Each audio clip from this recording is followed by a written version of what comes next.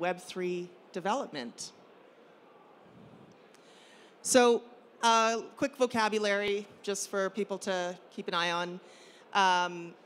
You know, atomic design is a framework for UI design systems broken down into 5 stages: atoms, molecules, organisms, templates, pages, components, pattern libraries, Gold Rush kit, and we'll be getting into all of that today.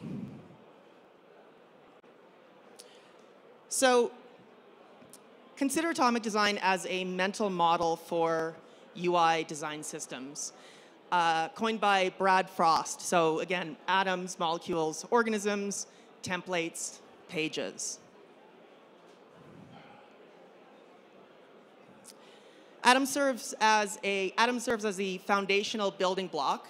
A component is a reusable block of code that can stand alone or form part of a multiple UI patterns. Here's an example of some atoms with Instagram. It breaks down the components to its smallest element in the library. Each interactive element is its own atom, a button, image, text, etc. But like in nature, atoms only really come to life with applications through a collection of atoms. Which brings us to molecules, which are relatively small groupings of UI elements functioning together as a unit. They generally have a single responsibility. For our Instagram example, we have a navbar, image, and the ability to like, comment on the photo itself.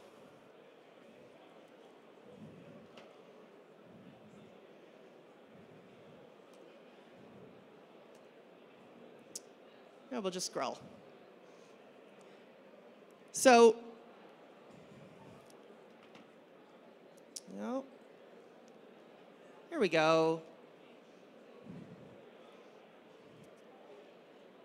Now, organisms are fully formed and rather complex sections of interfaces composed of multiple molecules and many atoms. These organisms are distinct sections of interface. So I mentioned that you can think of atoms as component libraries, then molecules and organisms are like a group of components that form a pattern library within a design system. In our Instagram example, organisms here are found between clear page breaks, pointing to each UI experience in your feed.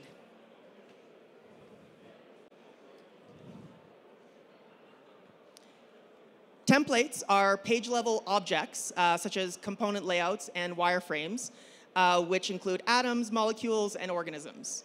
Here we see components come together in the context of a full layout. In this example, it's our full wireframe. In broader libraries, templates serve as distinct application examples within distinct UXs. In our social media example, templates like Instagram and then a template like Twitter in a full UI library.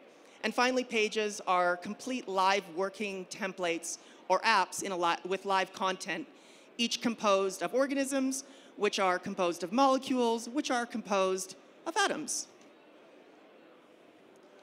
So how might atomic design apply to Web3 interface?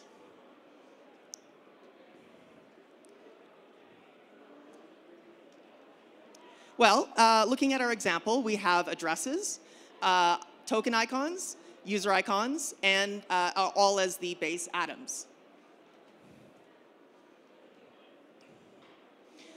User profiles with related addresses and profile names as molecules, or text elements and the related output, in this case, gas fees, as molecules.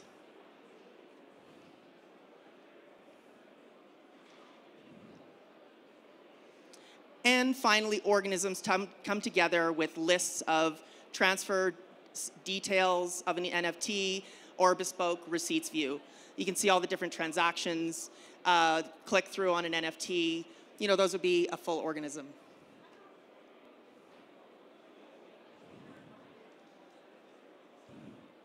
So if you look at Web3 UI across the ecosystem, here are some common interfaces we see for example.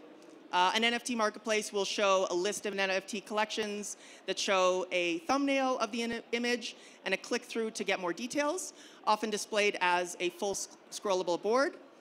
Another example are DEX analytics dashboards showing historical prices, liquidity, data, top tokens by 24-hour volume, and historical TVL.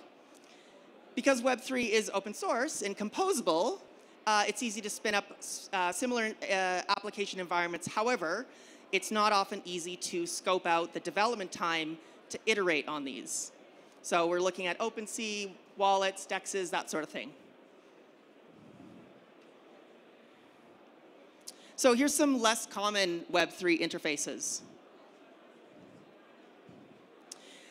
So the problem is, users are often limited to finding tooling to gain semantic meaning for their increasingly more complex transaction types. And block explorers are not sufficient anymore to visually show these uncommon interactions. Some examples are points dashboards, internal on-chain marketing analytics views, user interaction dashboards, social fees like on-chain Farcaster interaction points, GameFi quests and achievements, dashboard metrics for POAPs, dashboards showing total margin risk in perps exchanges, yield and rehypothecated visual real-time data, lending rates over time relative to current bank rates, and the list goes on. And all of these examples are a pain in the ass to build with a small seed-funded team. So what do you end up having? You end up having a consumer-facing app where you click the add your wallet, and then you interact with it, and you leave, and you don't do anything more. So it doesn't keep the user actually engaged with your application.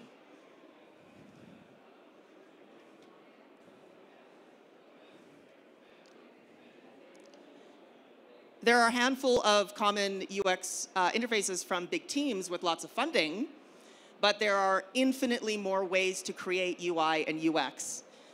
The point is and that's the point, is that you can fork these other UXs, or you can spend the time to spend the development resources to really try and build that out and access all of that semantic meaning from your smart contract, or you can do it a little simpler.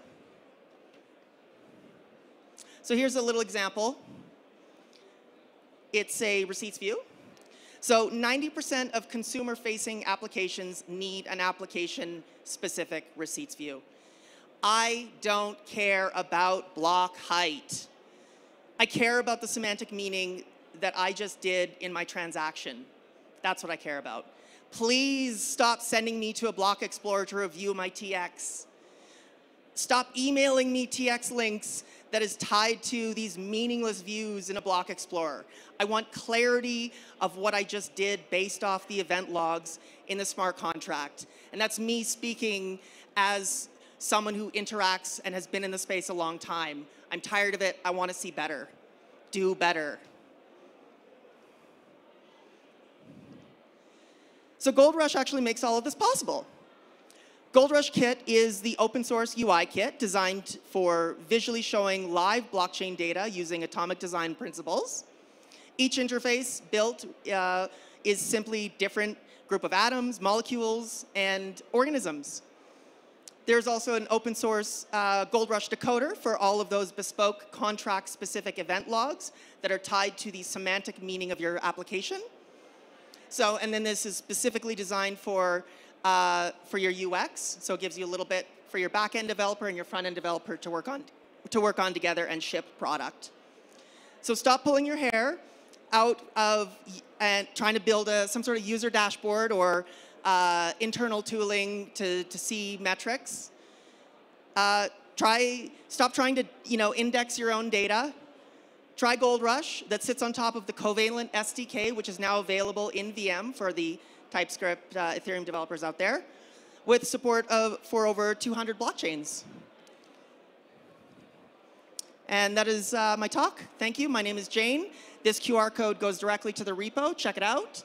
And if there's any questions, I'd love to field them.